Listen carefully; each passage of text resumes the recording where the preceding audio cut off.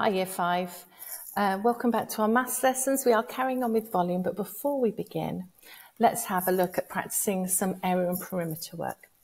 On the board you can see A and B shapes. They're composite shapes, which makes it more tricky to find the area and perimeter. But we have done this before, so I'd like you to have a go. You will notice that shape B does have a question mark, so you're going to have to calculate the length of that side to help you. Now, my top tip is to remember to find the area. You will need to divide the composite shapes into two separate rectangles. You can pause the video now, and when you're ready, unpause it, and I'll show you the answers. Okay, so the area of shape A is 32 centimetres squared. We must remember the squared because we're actually measuring the inside of the shape. And that's because we've got 2 times 7 centimetres, which is 14 centimetres squared for one rectangle, and for the other rectangle, 6 times 3 centimetres, which is 18 centimetres squared. You add those together and get 32 centimetres squared. For the perimeter, I hope you've all remembered that you just add up the sum of all the lengths, and that's also 32 centimetres in this case. For shape B, again, I've divided it into two. My first rectangle is worth 32 centimetres squared, and my second rectangle is worth 6 centimetres squared. So for that, I have an area of 38 centimetres squared. The perimeter, hopefully you all spotted that the missing length was 2 centimetres, and when you add them all together, you get 26 centimetres. Well done if you got both of those right. Our learning objective today is to compare volume. Now this is great because it gives us the opportunity to practice finding the volume of shapes from yesterday, but they will be unusual ones, not the cubes and cuboids that we had. To do this, we're going to recap on finding the volume of a cuboid or a shape, and skill 2 will be to compare and order shapes according to their volume. So a quick revision then for bronze. Can you remember the formula for finding volume? I'm going to give you 5 seconds, and it is length times height times width. Can you remember how to find the volume of the shapes below? Each of these cubes is worth 1 centimetre cubed. Yes, we have to add all of the bricks or cubes together. Again, if you find it easier, you may make these shapes with cubes at home and then count them. So shape A is 1, 2, 3, 4, 5, 6, 7, 8. 8 centimetres cubed. Shape B is 1, 2, 3, 4, 5, 6, 7, 8, 9, 10, 11, 12, 13. 13 centimetres cubed.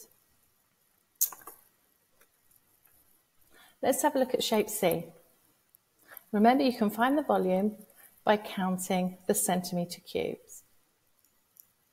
Have a go. Did you get it? The volume of shape C is 7 centimetre cubed. Now have a try for shape D.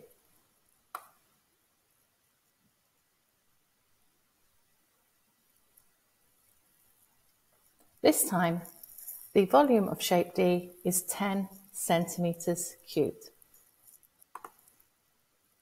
Have a go at these two shapes. Find their volume, and when you're ready, unpause the video and I'll reveal the answers. Shape A has a volume of 10 centimetres cubed, and shape B has a volume of 12 centimetres cubed. For key still 2, we need to compare the shapes. So first of all, we're going to have to work out what the volume is to be able to compare them. We then need to write a sentence to compare both A and B. So I'm going to start by counting and finding the volume of each of these shapes.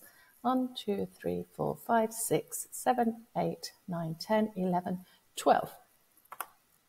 This one is 12 centimetres cubed. Again, please Forgive my awful writing with the mouse.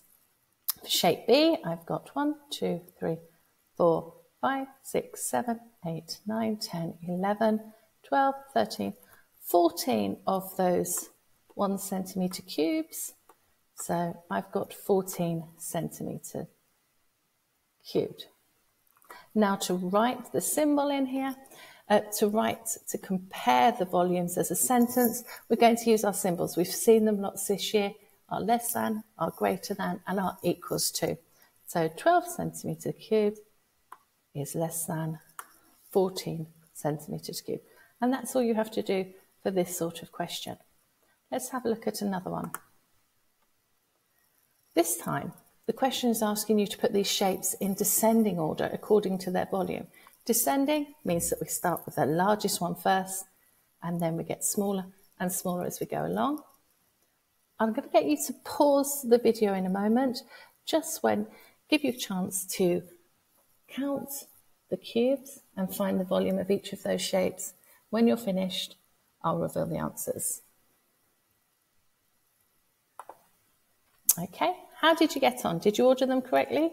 We have C, which is 15 centimetre cubed, D, which is 14 centimetre cubed, B, which is 12 centimetres cubed, and A, which is 10 centimetres cubed.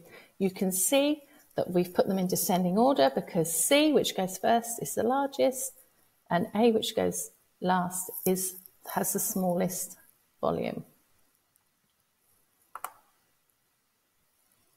Why not have a go yourself now? Put these shapes, this time, in ascending order according to their size. You can pause the video, and when you're ready, unpause it, and I'll reveal the answer for you. And there you go. This time, C is the smallest at 7 centimetre cubed, and B is the largest at 13 centimetres cubed. How did you get on?